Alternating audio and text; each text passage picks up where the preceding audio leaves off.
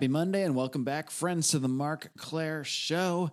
Every single Monday, I'm coming at you with a great conversation and a hell of a one today, if I do say so myself. It's really the coming together of a couple of my life interests, talking about occult symbolism, conspiracy, and pro wrestling, all wrapped up in one nice little bundle with my man, Billy Ray Valentine. Before that, what do I smell? What do I smell? Oh my God.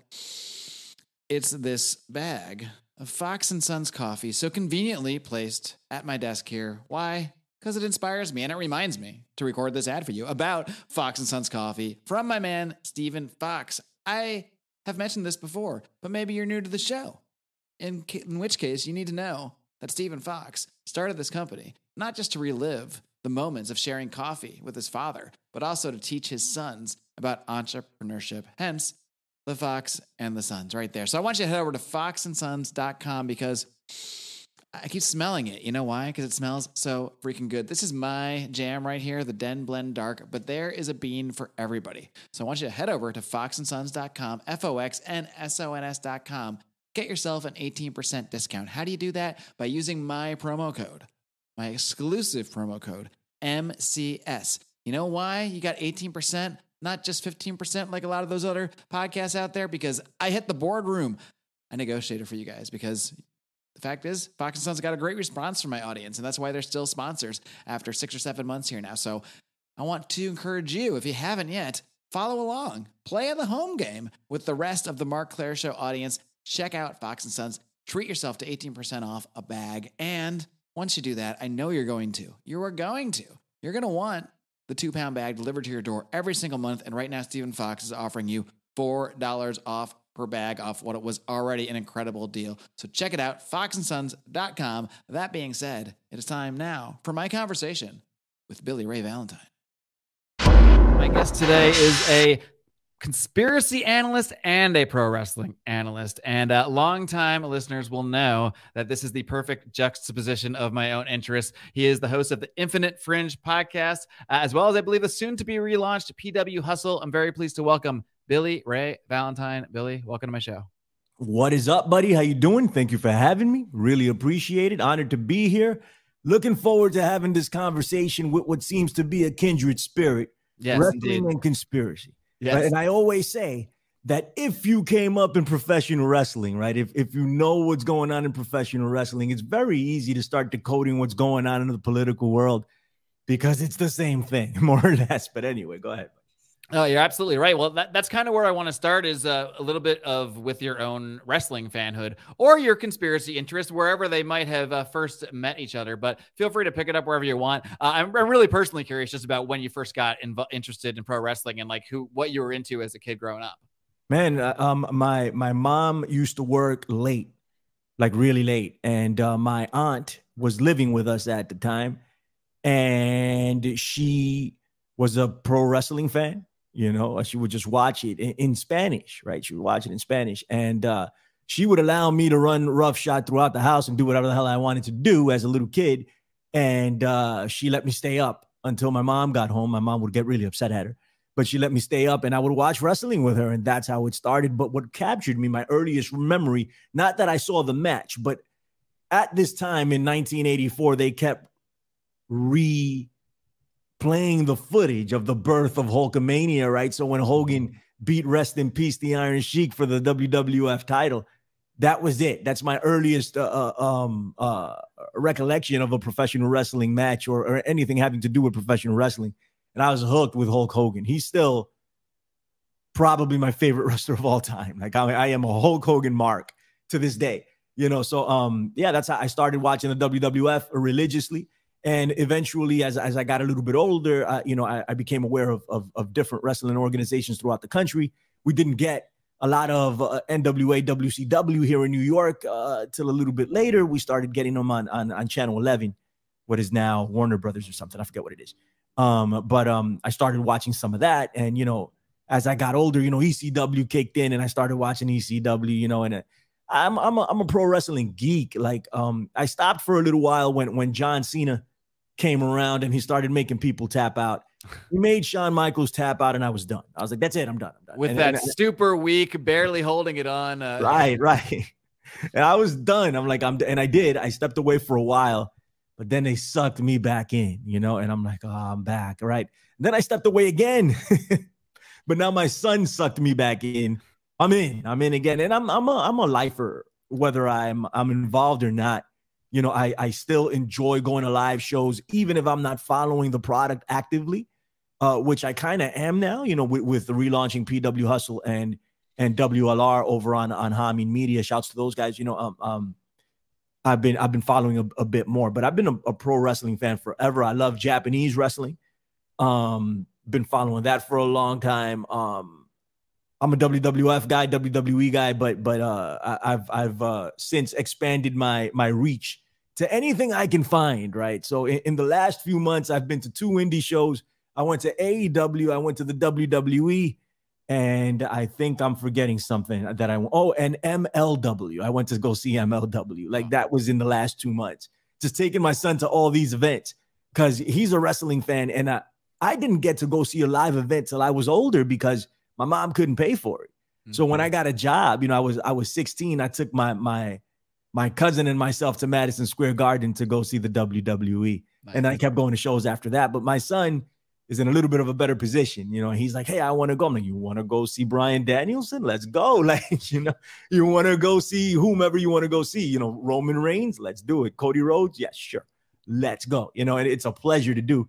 So, you know, I'm back in. So I'm going to be talking about professional wrestling actively for a while now until they do something else that's stupid that pisses me off and I don't want to watch anymore. But yeah, I mean, it is kind of the life of a wrestling fan. Like, I think there's a number of times there's probably been periods of years and years that I didn't watch any wrestling, but right. Like you mentioned, they always suck you back in because when you are a fan of the craft of whatever you want to call it, I like to say the sport, but some people don't like when you say that. If you're a fan of it, though, of the art form, I guess you might say, then you're always going to be able to be pulled back in, especially when you start, I don't know, it's kind of chasing the new highs, if you will. You start looking into the different areas, then you find these whole new worlds. Like you mentioned, Japanese wrestling. Like I went through a period a few years ago when I mean, I knew it existed. It was about the extent of it. And then I actually started watching some of it. And next thing I know, I'm like in a deep rabbit hole. I'm watching old Masawa stuff from 30 years ago. I mean, it's wild, and there really is no end to it. So it's a hobby that can never end, really, because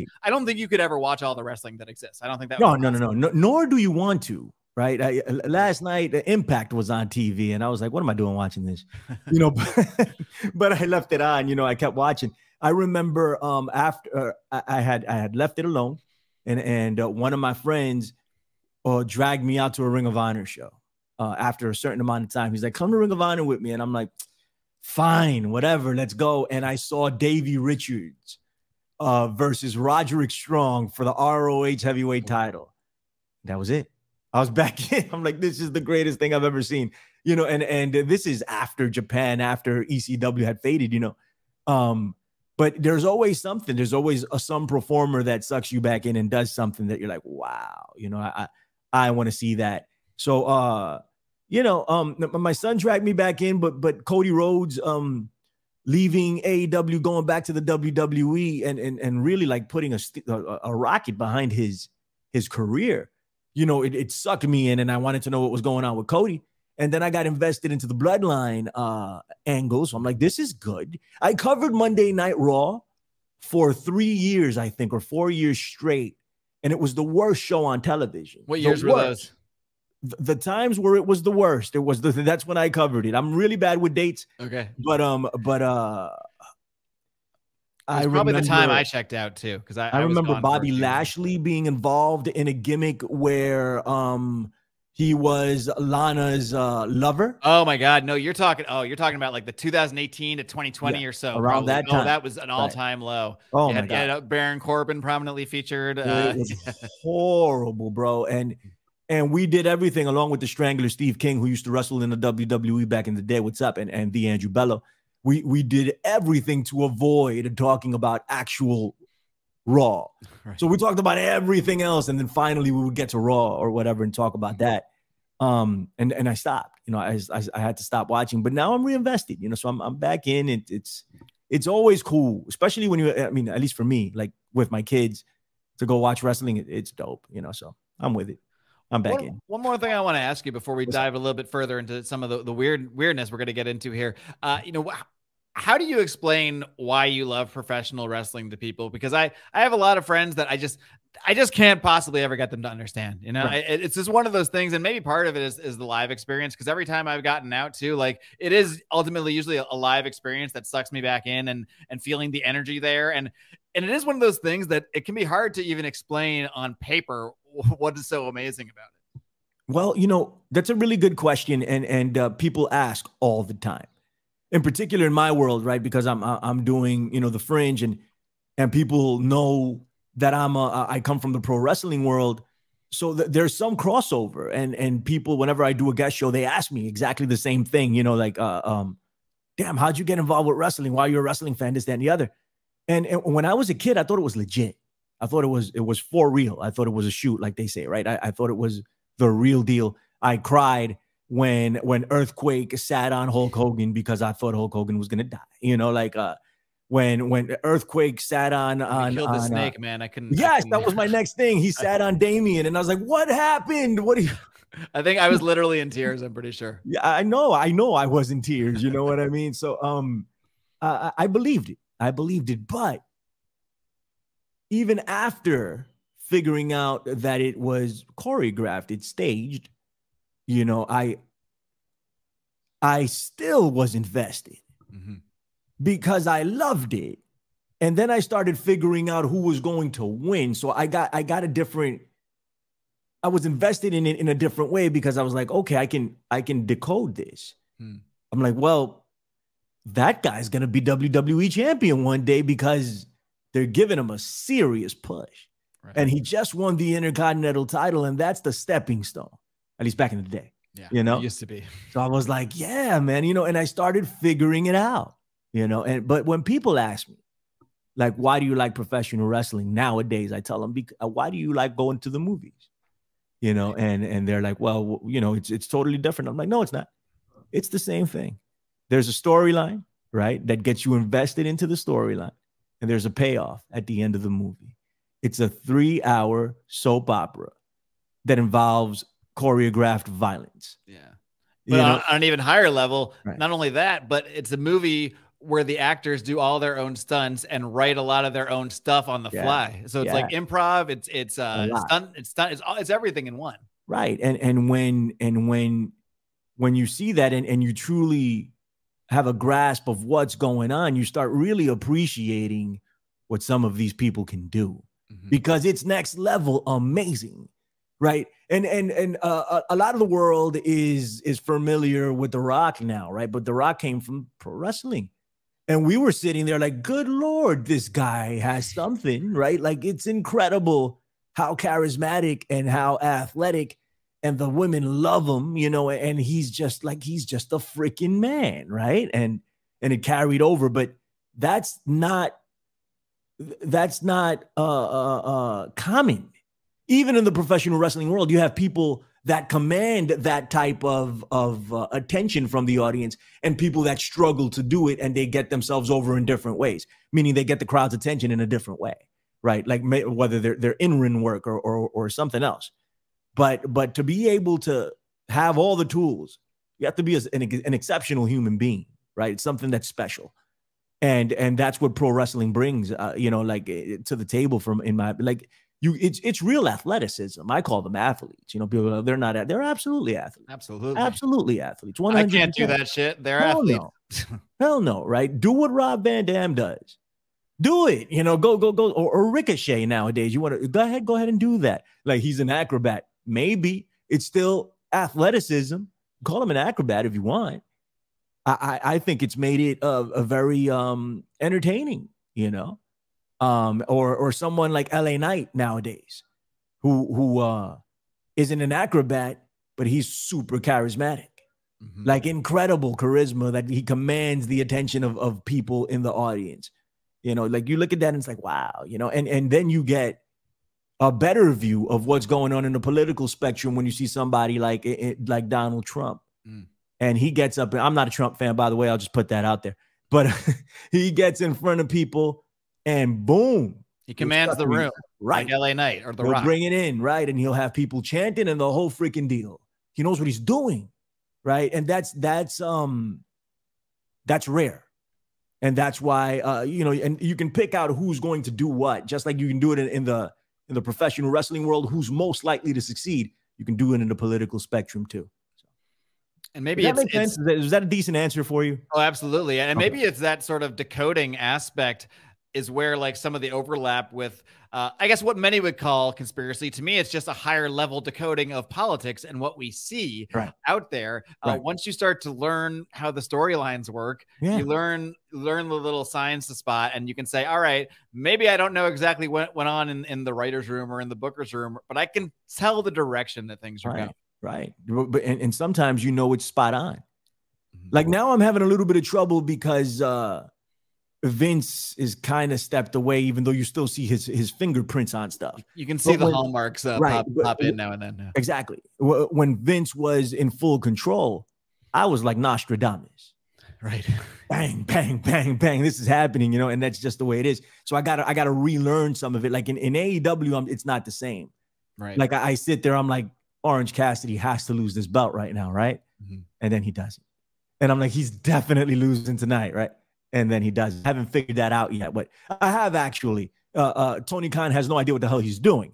But besides the point, he's making it up as he goes. But you know, we get some cool stuff out of it. So but the decoding factor comes into play there, or whatever. And still, there's the same principles, right? It's the same box that they're working out of. So to get somebody over with the crowd and make them palatable, and then push them and sell them in a way that you can monetize them and get people invested into the product that way. Or it's the same thing with the political spectrum. Right. Well, one thing I want to get into is now where that overlap sort of has come together. And you did a conversation with Sam Tripoli a couple of years ago, getting into some of this stuff. And because I kind of had this idea, like, is there like occult symbolism in pro wrestling? Because I see it everywhere else. And at first I kind of thought, not really. But then I thought about it a little more, and I started to think of some more instances. And then I listened to your show with Sam, and I was like, oh no, there's a good number of stuff out there. But I don't want it to seem like, you know, we're going to talk about this subject, but I don't think either of us think that there's necessarily a grand conspiracy within all of professional wrestling to like, you know, push occult things, but it does work its way in there, and probably for a number of different reasons, because it's so imbued in the culture, and because there are probably, and in some cases that we'll talk about later, definitely some people that are immersed in the cult, and that they, of course, will move that stuff into their own character, their own sort of presentation. Absolutely. Like the occult is real, right? It's the hidden, right? Or the mysticism of it. It's real. These things are real. But at some point it shifted over into the mainstream, you know, and it was embraced by corporate America, you know, and it was embraced by the music industry. You know, and it was used to manipulate in large part. And I think subconsciously it's still a thing. But does the WWE, for instance, or AEW right now mean to subconsciously manipulate you via occult symbolism? I don't believe that to be the case. Maybe some of the in musical acts, maybe that might be in play a little bit more. But, you know, I think what's happened is, all of this, it's become popularized. Conspiracy culture has crossed over to the mainstream, right? And when people see the all-seeing eye of Horus, they know what it is. You know, but a few years ago, I don't know how many years ago, like I said, I'm horrible with dates, but a few years ago, it wasn't a thing. You know, it was, at least not for the mainstream. For us, it was, you know, and then it started crossing over into the History Channel and Ancient Aliens, you know, and, you know, top 10 conspiracies on the Learning Channel or whatever, right? It's all over the place, the Travel Channel.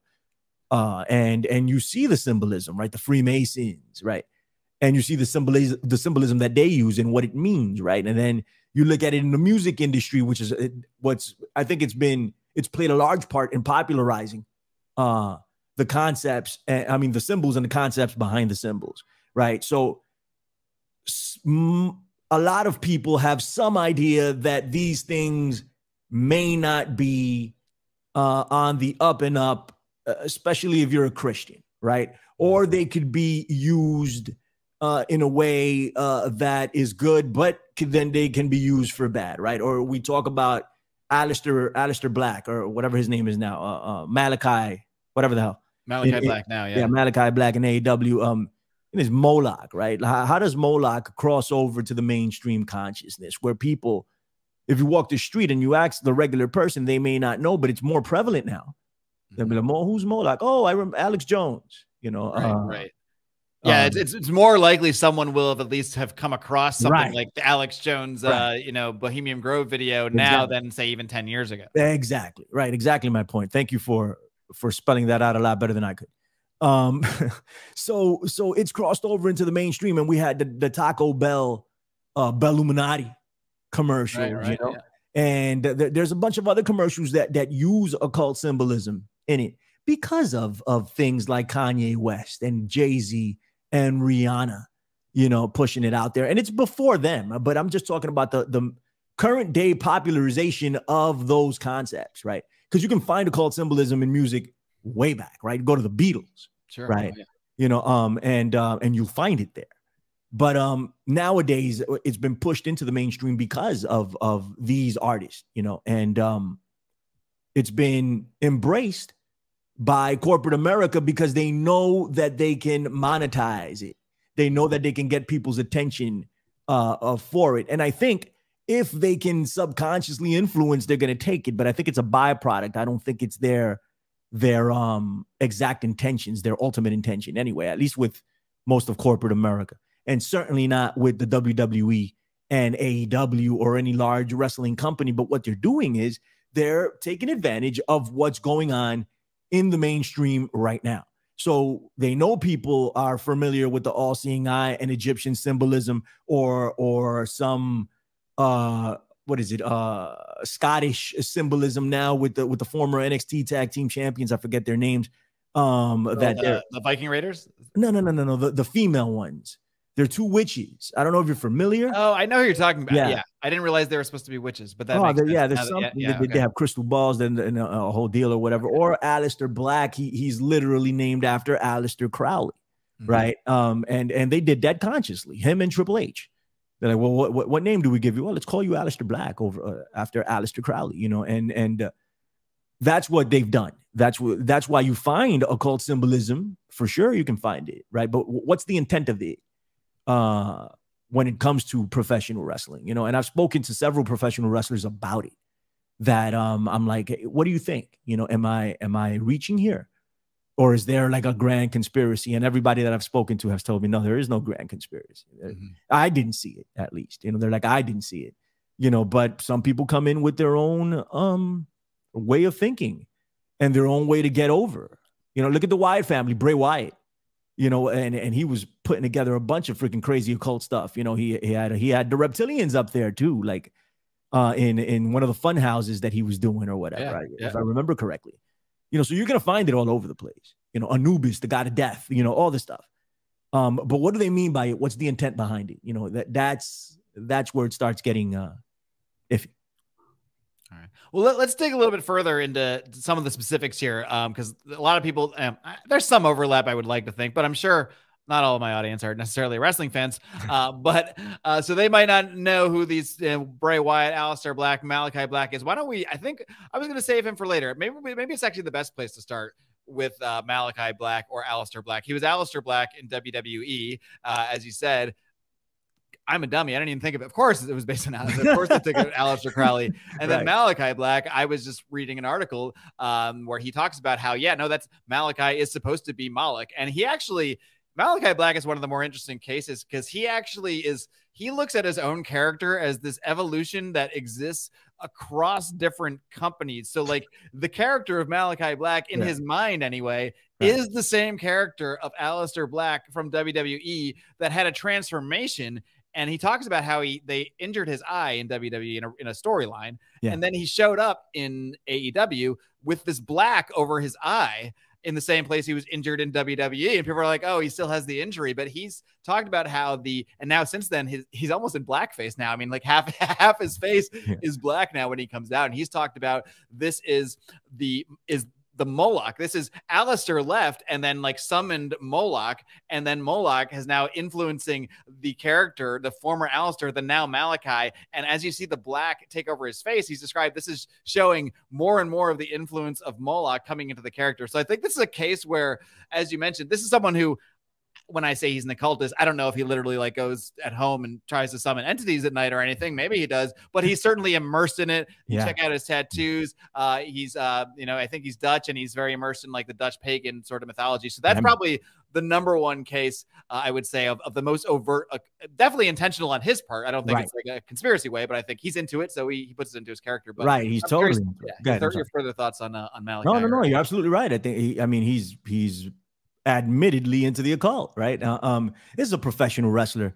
For anybody out there that doesn't know, if you Google him, you'll find him, right? And he's wrestled in the two biggest companies, right? And he has a certain amount of a following with hardcore wrestling fans, right? And he's an admitted dark arts practitioner, I guess you could say. He's into old school Norse mythology, and he subscribes to this sort of stuff. He's very knowledgeable.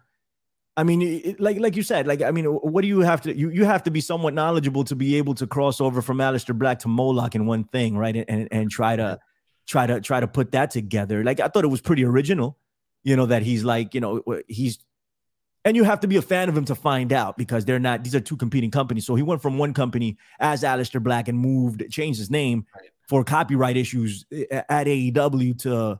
Yeah, none of this is said on TV. It's like stuff you have to either know because you really follow him, or you hear him talk about it. Exactly. So, and he does interviews away from the big stage and explains this whole deal. So everything that Mark just laid out, the entire storyline, he's made this up in his brain. This is how he justifies the transformation. And I think it's pretty cool that he's so committed to character. Yeah. But people look at it and they're like, whoa, that guy is Satan. And sometimes he says he is. He's like, I might be Satan. I might be Lucifer. I don't know. He says that, so it feeds into it. It feeds into the whole dark arts aspect of things, but is he a part of a bigger agenda? I don't believe that to be the case. I think we need to see more evidence for that. Right. I think it's just him. He was into really dark freaking black metal, and that's what got him into all of these concepts. I know people like this, so I'm familiar. I know it happens, right? So for sure, right. So this is how he got involved, and I think it's pretty cool.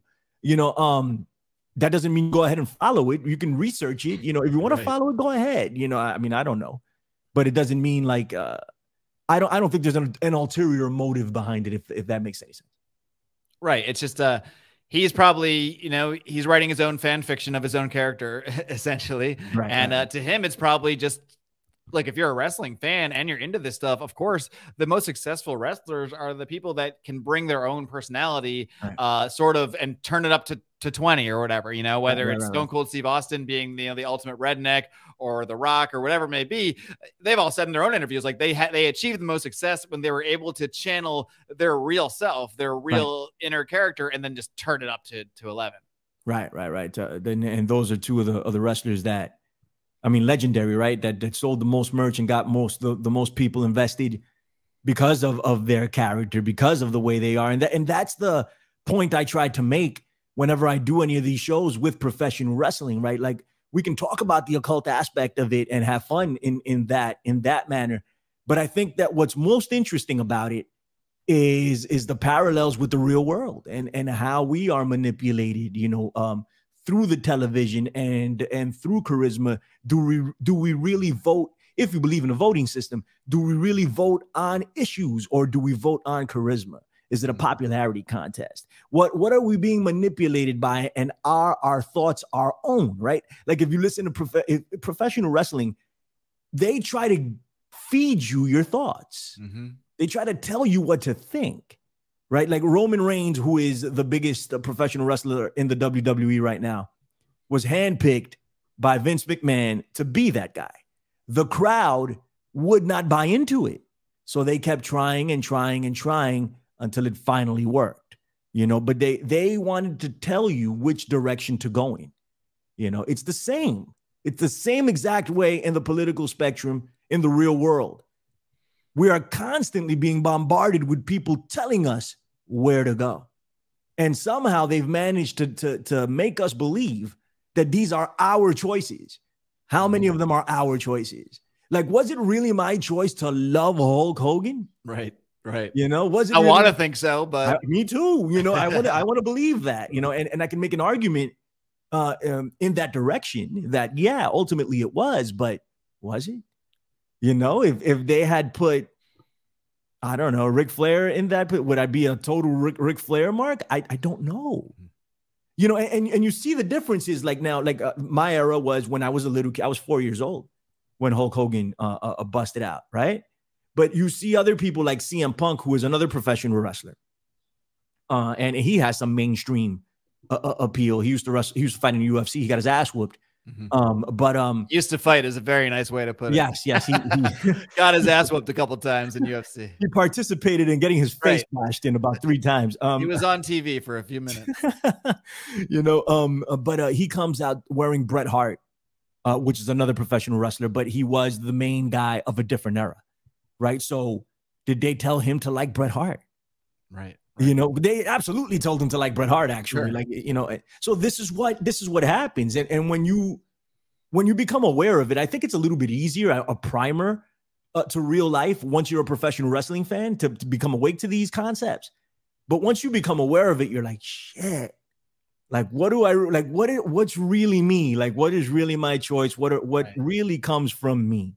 Right. You know, and that's what I think is most important about professional wrestling, because it's like the glasses from They Live to have another professional wrestling reference, right? Because Roddy Piper was in that movie, and if you haven't seen one of my favorite movies of all time, right? I'm pretty sure you've seen, and I'm pretty sure anybody listening to a show of this of this subject matter is at least familiar. But if you haven't seen it, if you're not, you have homework. If anybody's watching, right. Put this on pause, come back to us, and then you have to go see freaking They Live.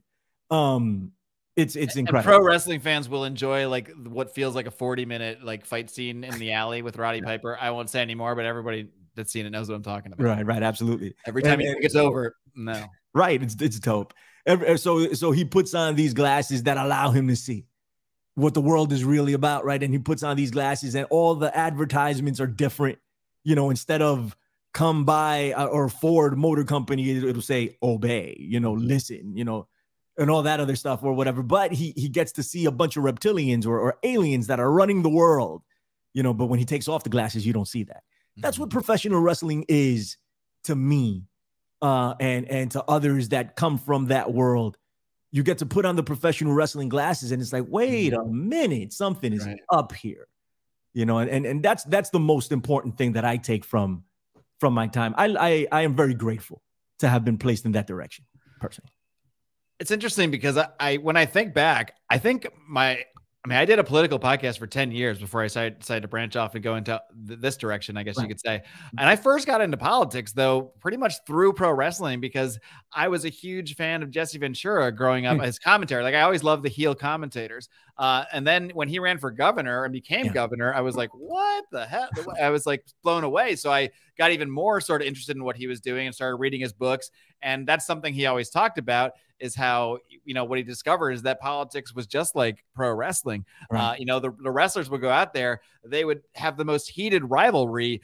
You would see them, like, you know, openly making each other bleed. I mean, nearly killing each other. And then they would go to the bar afterwards and have some whiskeys and say cheers. And they're all friends. It's all part of the performance. And he would say that politics was exactly the same way. He would see these feuds between these different people and these, you know, whatever. And they go back and they're all hanging out in the back. They're all talking to the same lobbyists. They're all on the same team. They're all participants in the same performance. So I do think there is something to that especially if you've crossed the Rubicon, so to speak, where you started when you're a kid and you kind of believe it, you take it at face value. And then at some point you realize, oh yeah, this is a performance of some kind. This is not just something organic happening. But then if you stick around, you do start to develop the sense of, okay, I can start to sort of see what's going on. And I think it does provide the same sort of like filter that you can then apply on whether it's politics or any aspect of propaganda or what have you. Right. You can start to use that same filter. Right. No, that's a broader term, right? It's a better term, not to narrow just to politics. It's to the world in general and how things are painted and what the truth is behind it, what the motivations are behind it. You know, pro wrestling is a microcosm of the world. And it's interesting because, you know, the biggest knock people will say is that, you know, pro wrestling is all rigged, but sometimes I watch real sports and I get into real sports, and sometimes you can start to see it in real sports. You can see where the storyline's going, and then it plays out, and that makes you think, okay, so are we just the only ones that admit that we're rigged? You know, that we watch something rigged? Are we just the only ones that can actually accept it? Are we actually the most honest sort of realm with this thing? Everything is rigged in some capacity. It's just to what level is it rigged? Exactly. Right. And professional wrestling isn't even rigged. It's openly it's like saying a movie is rigged. Like, right. yeah, I mean right. It's openly a performance. Sports are rigged, right? Because they're not saying hey, we're gonna give this guy a push. We're gonna give the New York Yankees a push and hope that they win the World Series. They're not saying that. But is it rigged? Do they have the biggest freaking budget? Do they get every freaking ball player available to help? Hey, I'm a Yankee fan. I'm from the Bronx. I fully endorse it. Let's do it. You know, but I'm just saying, to be realistic. And they're still behind the scrappy Rays, but that's a whole nother conversation. God, I don't want to talk about that. but yeah, like but do they get every opportunity to win? Yeah. You know, they give them every opportunity to win. You know, the Lakers, do they have every opportunity to win? Yeah, they do. You know, and if you want to take it a step further, there are people out there that will take it a step further. You know, I'm not that's what the show's all about. So we can. I'm not the right person to talk to about that, but you can get other people on.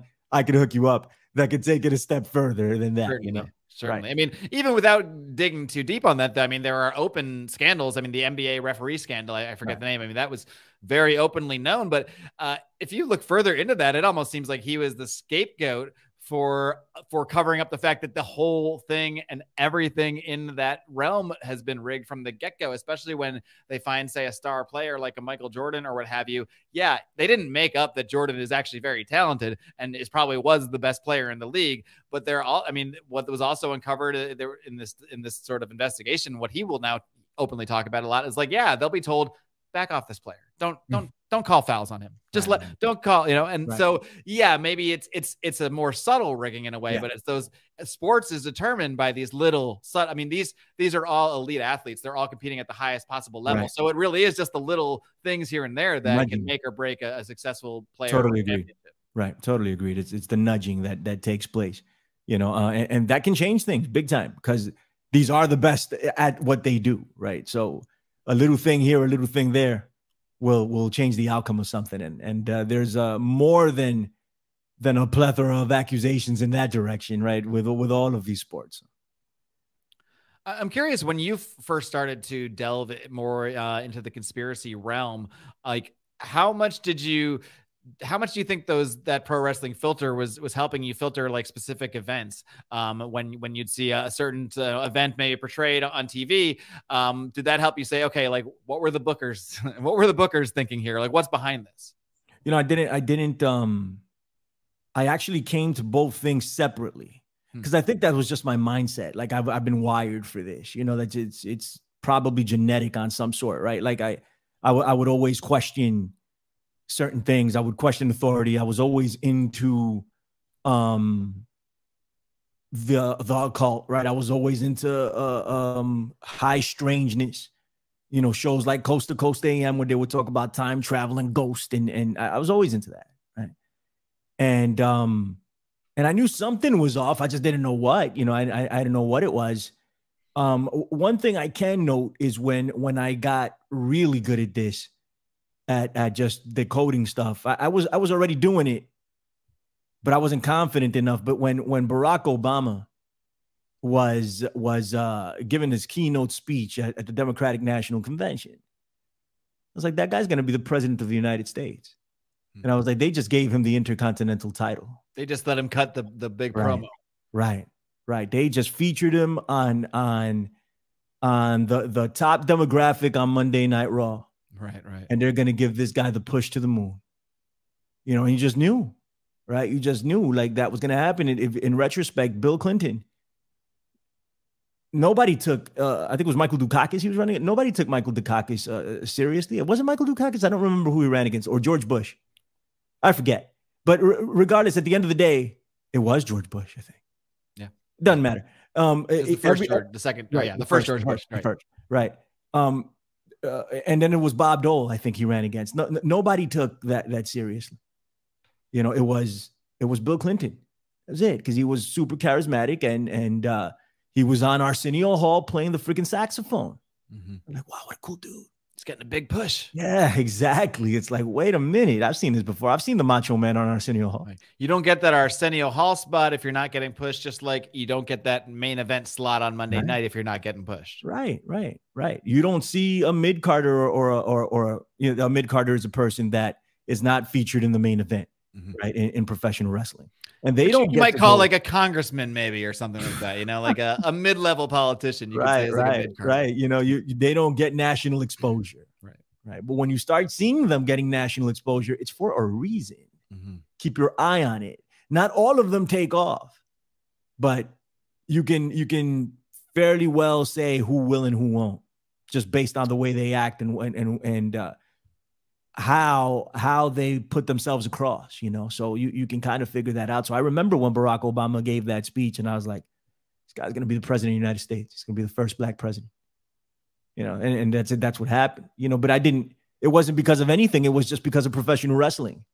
And I was like, oh God, this is going to be the guy, you know? And I mean, there was a lot of different instances of that.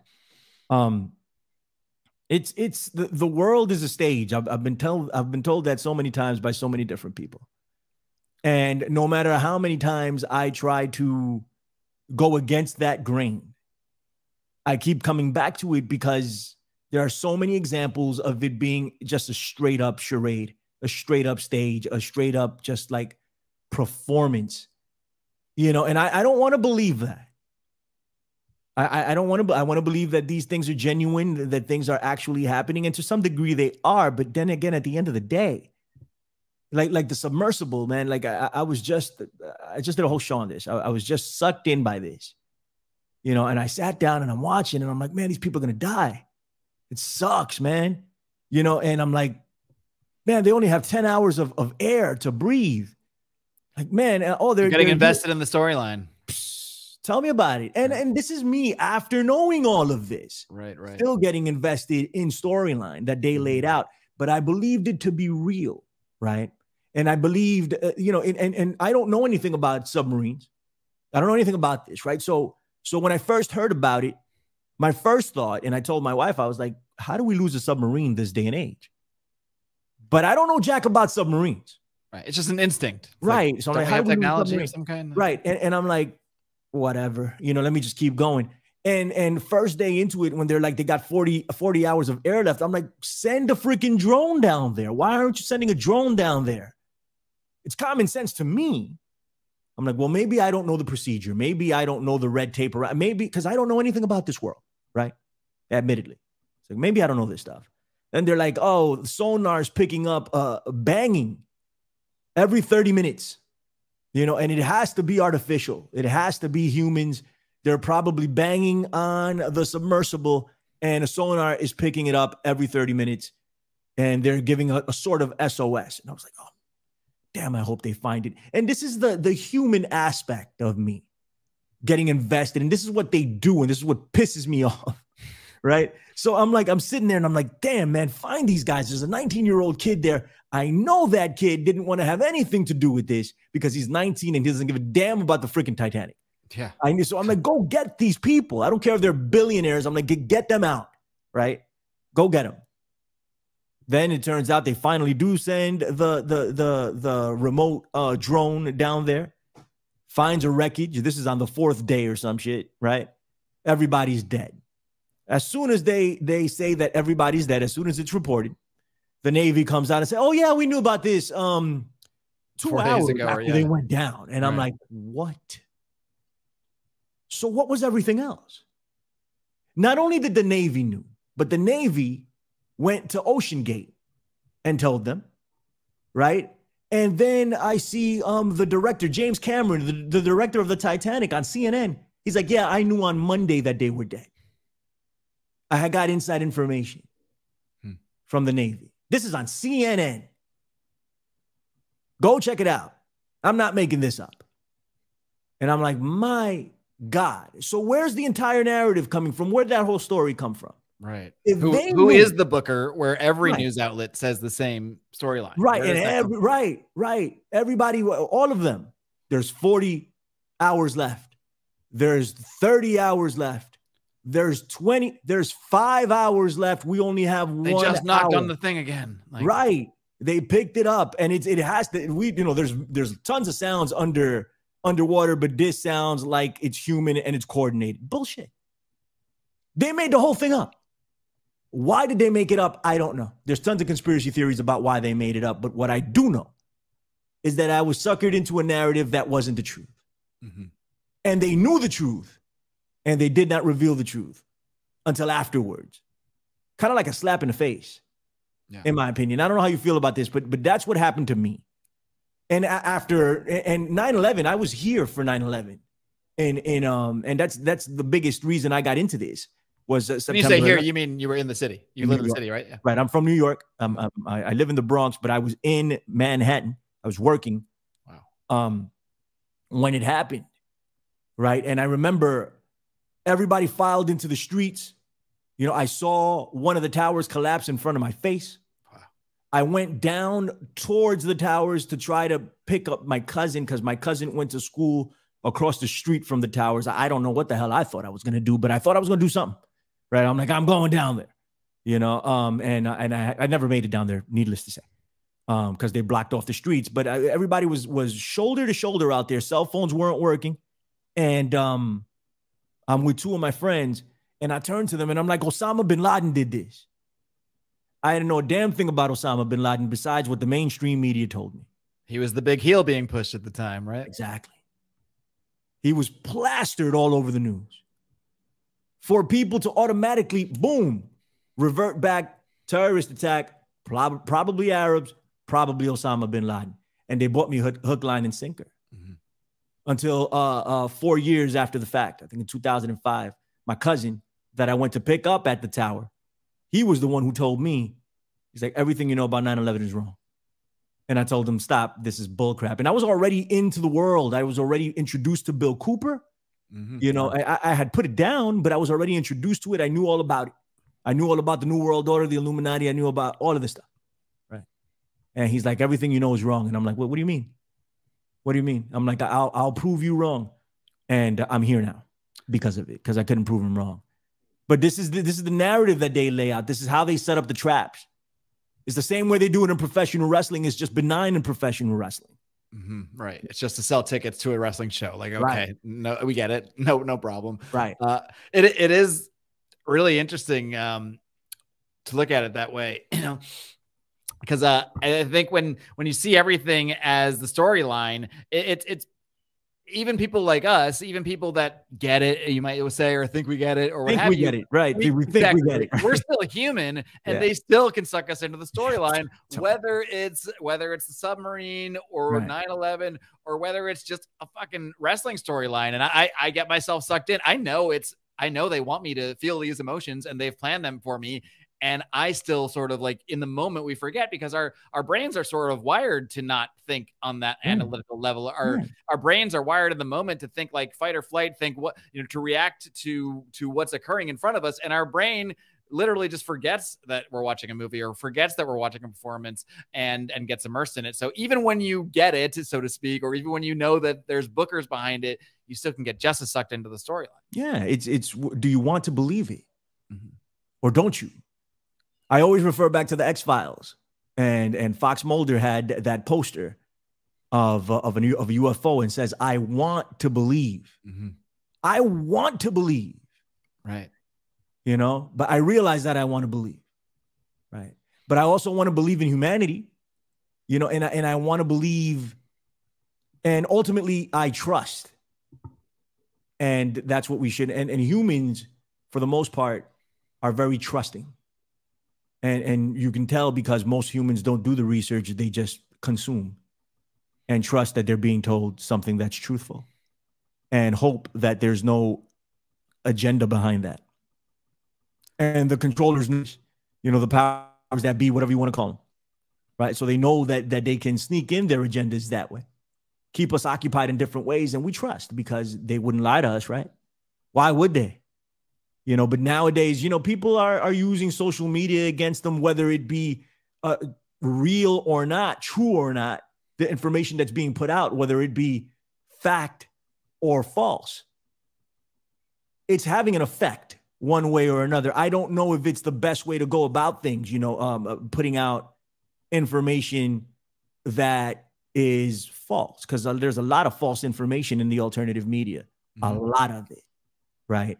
But it does make people start to think, but just in what direction? Are we being funneled into another slaughterhouse? We're being led to a slaughterhouse, and then we think we're smart, we think we're awake, we think we get it, and we're actually going to another slaughterhouse on a different direction. It's like the dirt sheets, like, yeah, you read the dirt sheets, and I'm always going to keep tying it back. Tell them what a dirt sheet is. Tell them what the dirt sheet is. Oh yeah, you're right. You're doing the same, what I should be doing, is defining some of the stuff for people who don't follow wrestling. So the dirt sheets are basically, it started as literally like little magazines that would get mailed out from like wrestling journalists some people would have insider information. They would know certain bookers, they would know certain wrestlers, and then they would put out like the rumors, the dirt sheets, telling you kind of like what's going to happen, what's going on behind the scenes. Now it's, of course, all online. It's all websites and podcasts and that sort of thing. So it's not really sheets anymore. It's just sort of like, but that term is still used. But yeah, it's the same kind of thing. You'll see all this stuff come out like, oh, here's this drama with CM Punk. There's this thing going on backstage. There was this brawl. And and at some point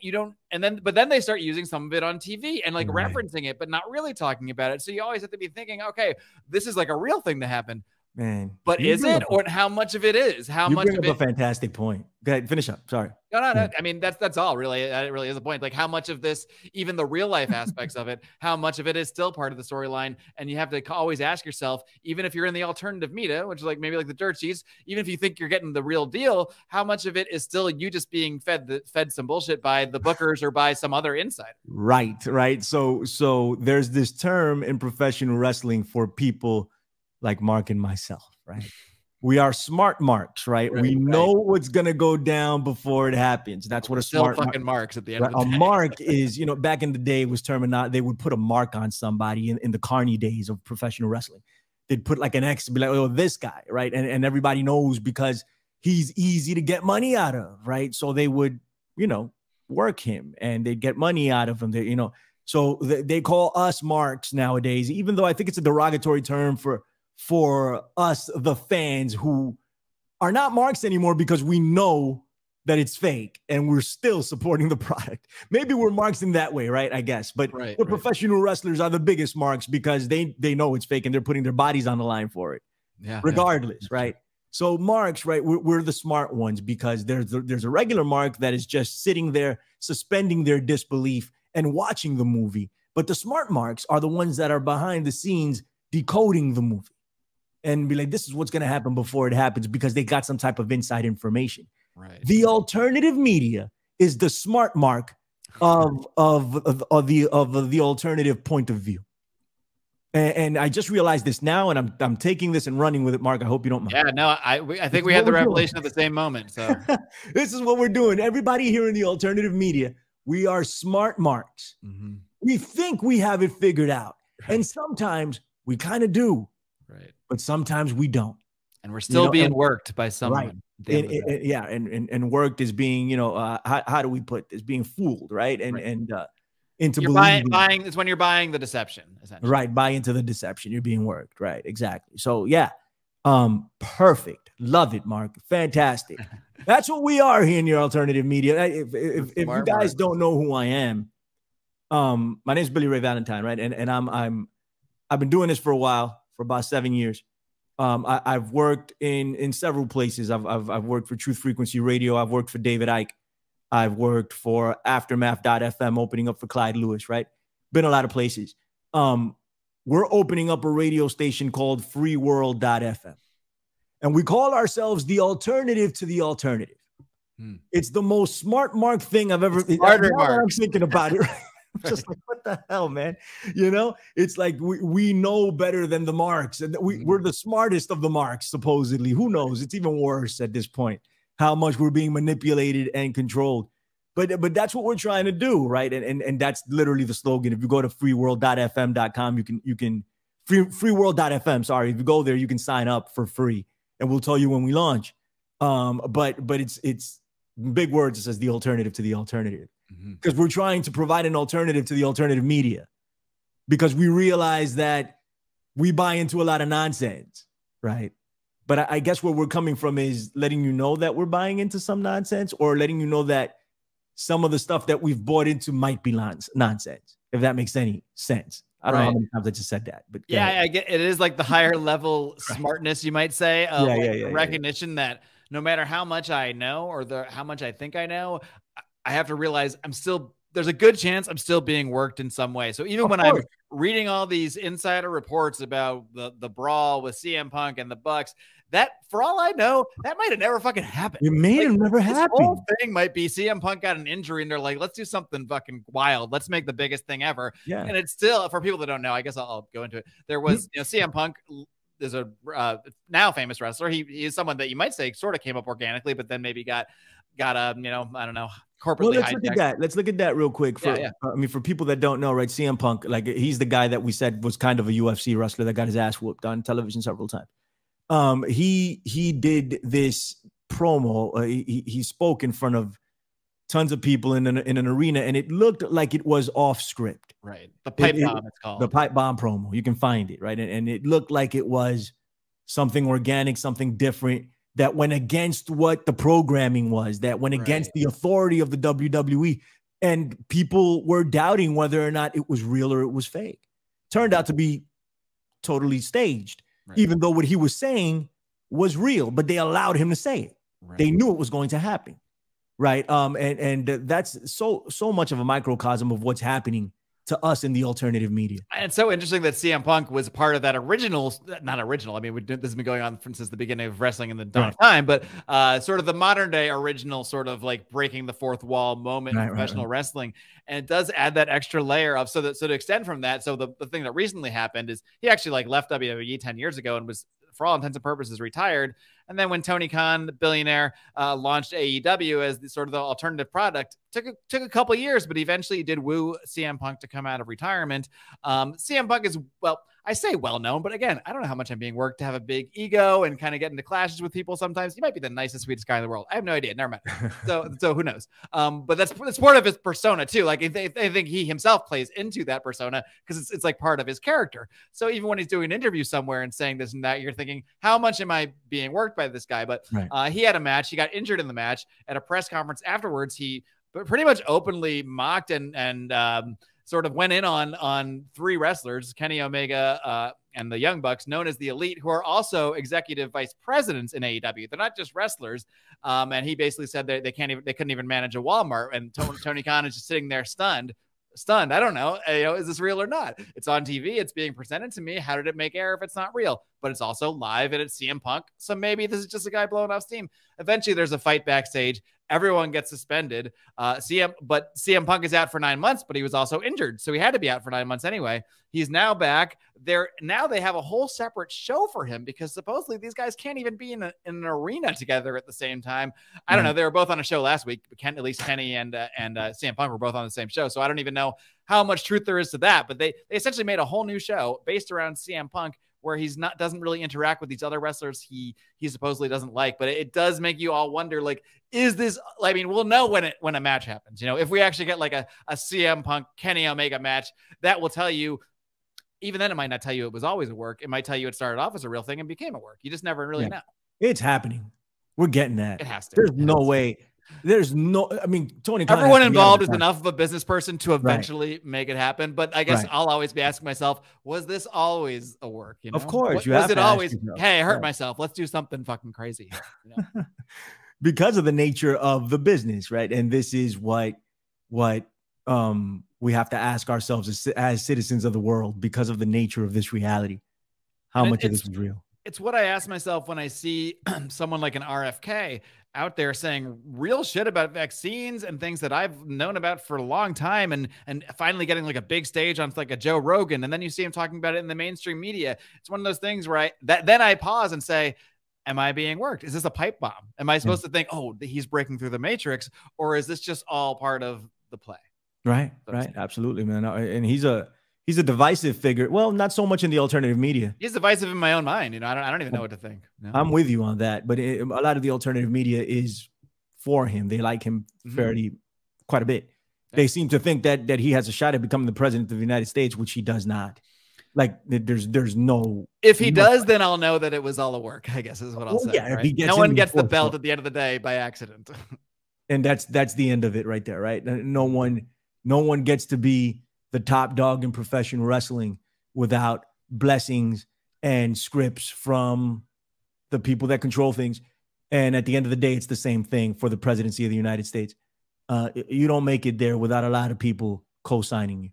That's just it. It's not, we really don't have a say, in my opinion, we really don't have, well, even if you believe in the election process, we are picking from two options that come from the same source.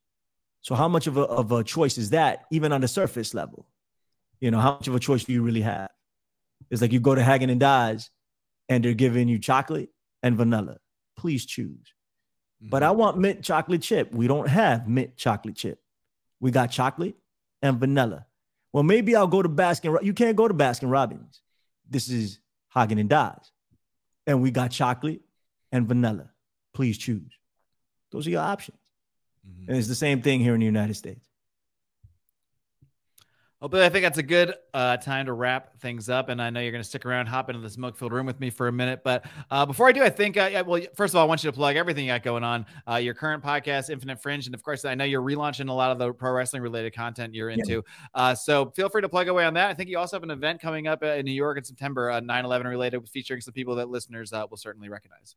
Right, man. We're doing, in celebration of the radio station, freeworld.fm, launching, we're going to do a conference along with it. Thank you for giving me the opportunity to talk about it, Mark. We're doing, it's called Free World NYC. And my good friend, Mr. Charlie Robinson, Mr. Richard Gage, Don Jeffries, Tony Arterburn, Wayne McCroy, Guard Goldsmith, John Brissom, we're all going to be there. I'm going to be there hosting it. We're going to give talks, and everybody's going to be in the same room together. Tickets are limited.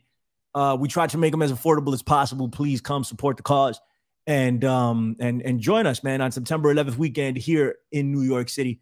And we can exchange ideas, and have fun, with like-minded people. Listen to your favorite podcaster talk, and go from there, and they're going to be in a room. Like if you want to talk to Richard Gage about something, he's going to be in a room. You want to talk to Charlie, you go up to Charlie, be like, hey, Charlie, what's up? They're going to be there. So come join us, eventbrite.com. And you check up Free World NYC, and it's the first link to come up. It's a white picture with a black skyline of New York City. Click on it and come join us. We'd love to see you.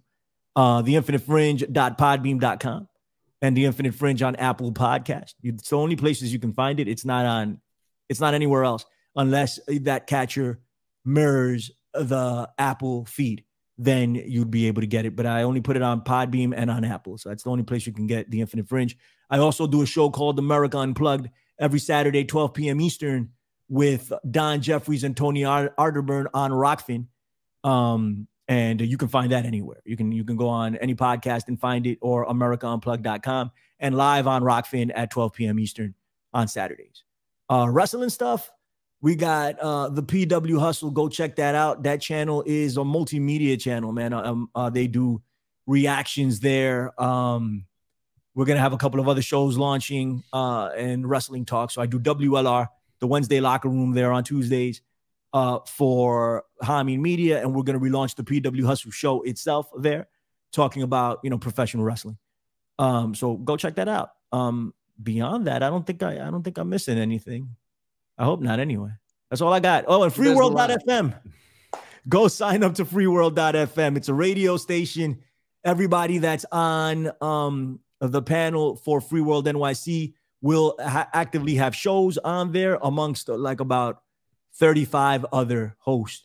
Will be broadcasting out of there in hopes to preserve our free speech, since we're being banned all over the place. That's why we created this platform. So we can have a home. So come join us over there. It'll cost you absolutely nothing. And we will be launching before September, Lord willing. That's it, bro. Thank you, Mark. All right, Billy Ray Valentine, thanks so much for coming on my show. All right, friends, I hope you enjoyed my conversation with Billy Ray Valentine. I can tell you I certainly did. And that conversation did continue into the smoke-filled room when we discussed a little more of conspiracy stuff in pro wrestling, including the New World Order. New World Order. Wrestling fans know what I'm talking about. But we go a little deeper. We go off into some wild areas as well. We even talk about moon landing, space stuff. What exactly is going on out there? We get into all of it with Billy Ray Valentine. There are so many ways you can access that premium content. You can do it by subscribing on Rockfin, subscribing to anyone on Rockfin, and you get access to my show, no matter who you subscribe to. You can head over to Subscribestar, where you can also get yourself 1 free week trial. Isn't that nice? Or you can go over to Patreon, which is the most popular method to receive this content. Patreon.com/MarkClaire Show. All of the links you need for anything and everything related to this show can be found over at markclaire.com, MarkClair.com. Friends, until next week, in case I don't see you, good afternoon, good evening, and good night.